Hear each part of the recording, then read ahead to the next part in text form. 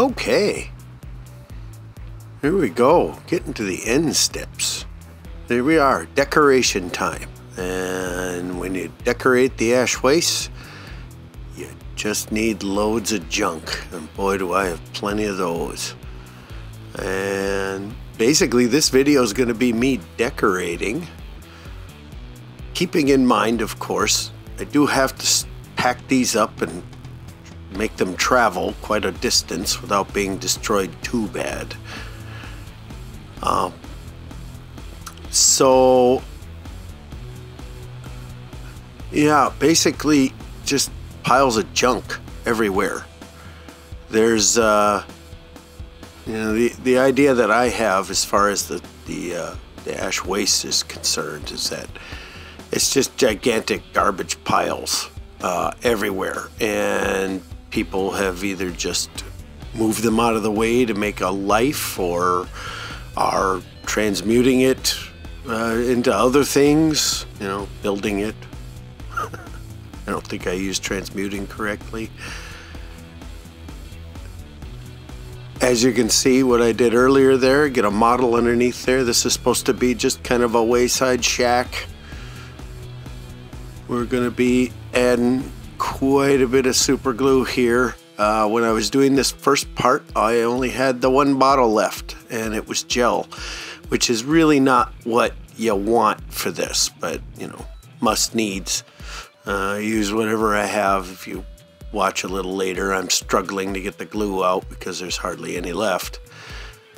The next night I'll finish this tile, and then you'll get to see another form of glue.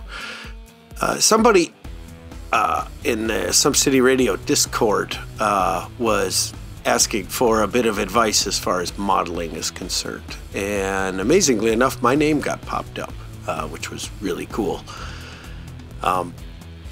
And you know, one of the most important things, especially on terrain journeys, that is kind of unsung and unspoken is, I think one of the things that I wish I would have done right away and learned as I was going is the glue. If you guys have been watching the videos and the channel for a little bit, I've got just about every kind under the sun. We're going to be doing a resin pour on this board a little later. I think I'm actually going to video that on the other 4 tiles. And basically what's going on here is that I am struggling just to get some video started here and to get this build going with this less than full last bits of glue gel. There's yeah, there's something to be said about that. And I think we're gonna do the transition here.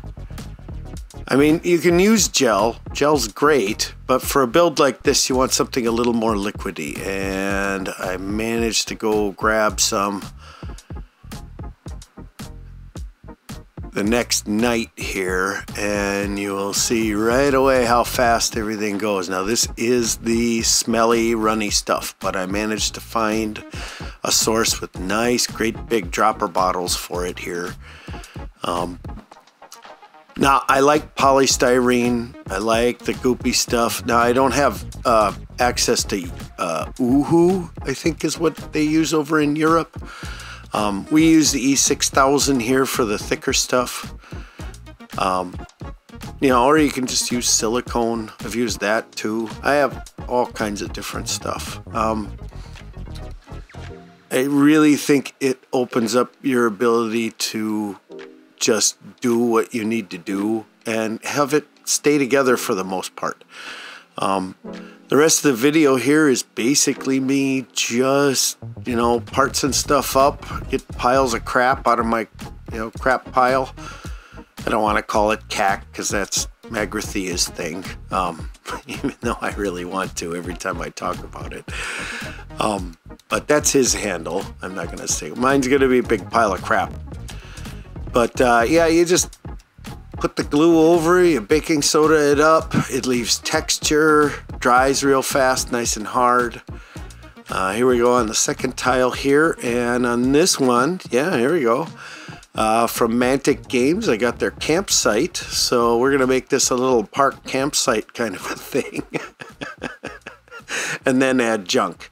Yeah, so I'm gonna let you guys take a look at this for a little bit, then I'll be back when the time comes when I do get a little bit of a wild hair up my butt and the project switches.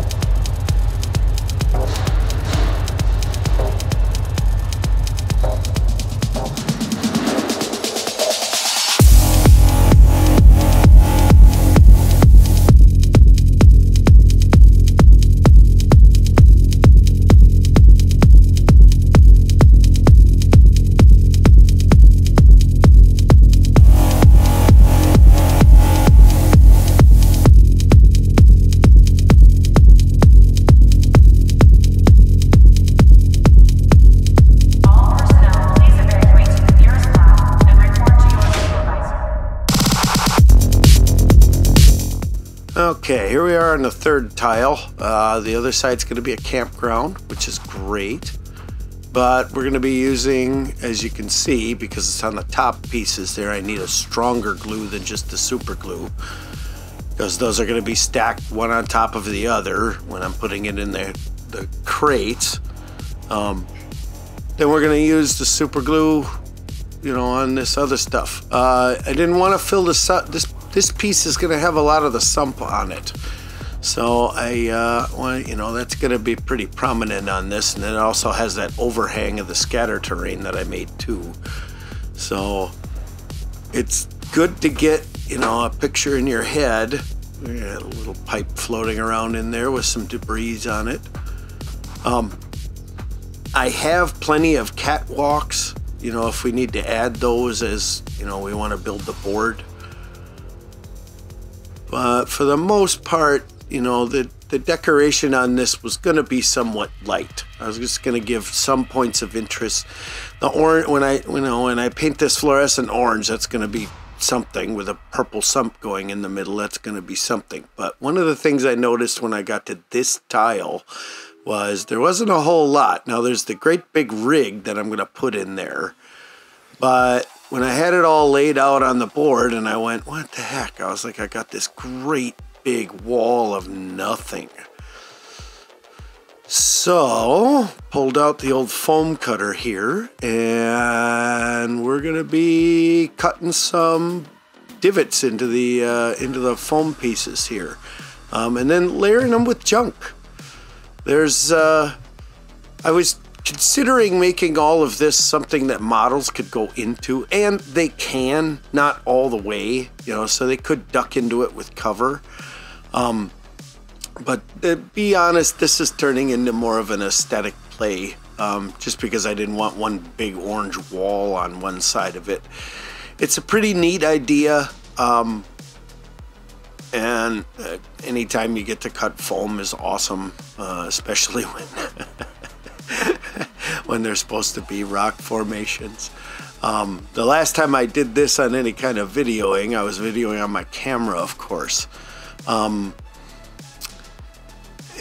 This is a lot more in depth. You guys can actually see kind of what I'm doing a little bit better. The ripping out of stuff. In a lot of cases I'd save this foam, but in this particular one I don't think I have any other place to use it. And I already have bags of cut up foam all over the place, so this is going to go into the recycling. But yeah, basically all we're going to do here is cut this out, and then we're gonna layer it with stuff. Now, one of the big things to keep in mind, this is a project switch. I didn't plan this originally. So you got to remember all the basics, and let's not have another blooper like I had when I was gluing gluing those down first. Yeah, a little bit here. We're gonna get the PVA and sand texture, and we're gonna do all of the inside here. I'm also gonna glue a few loose items in there using that glue, and then we're gonna come back with my standard super glue baking soda trick on the rest of the junk. But yeah, I guess the thing to remember here, this is kind of gonna be aesthetic. This isn't really gonna be, you know, playable surface, and that's a decision you have to make when you're doing stuff like this. I could have made it playable. I don't think it would have worked very well with the way this board is going to lay out, because people are going to be zooming vehicles back and forth. But a little area underneath there where you can just duck a guy in and maybe get a partial cover. Hey, that's, you know, that sounds like a good plan to me. Also gives a lot more texture to this board, and lets me, you know, make the pile of garbage that I have a little bit less. You know, not that much. A lot of this is going to be textured at a little bit differently later. And I am gonna stop talking here real quick, and then we'll let you guys watch me work.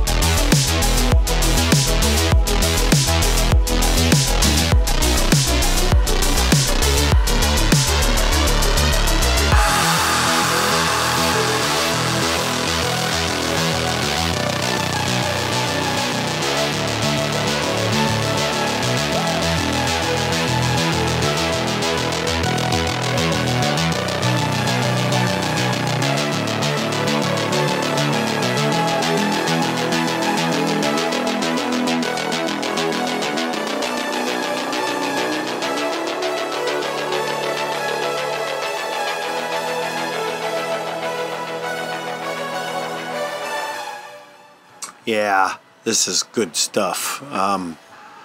Just get to use some of the stuff that I've accumulated over the decades of crap that I've saved. Little pieces, pipes, different kits. Got a couple of backpacks in there, some busted up lead weapons, or not lead, but white metal weapons, you know, orc stuff, imperial stuff, some chaos backpacks. You know, it's all good. It's simply just giving it, you know, a home on terrain. This is going to be great, you know. And I'm going to bet in 10, 15 years, this piece of thing that I'm working on right now isn't going to be, you know, viable anymore. It's going to be bashed up, and, you know, then I'll rip this apart and we'll reuse it again. It's awesome. Best part about hobbying and modeling, you can always reuse it again. So it's not something that is so direct that you know, you use it the one time. You know, I feel the same way with painted models and stuff. You know, I know I'm not in the majority. I don't think a lot of people like doing it once and that's it. Well, once you start accumulating, you begin to understand that this just doesn't end. And it's great that it doesn't, because good Lord, look at this. It's a whole day of awesomeness, just playing with things. Got a big battle wagon tire in there, and then there's a second edition orc truck tire in there. You know, that's 20 years right there. So here's the end. I really like my little caverns there on the end. Yeah, we got our wayside stop going on before you hit the toll bridge. Yeah, it's not exactly solid, but you know, that's okay. It's the wastes. It's a pumping station. All right.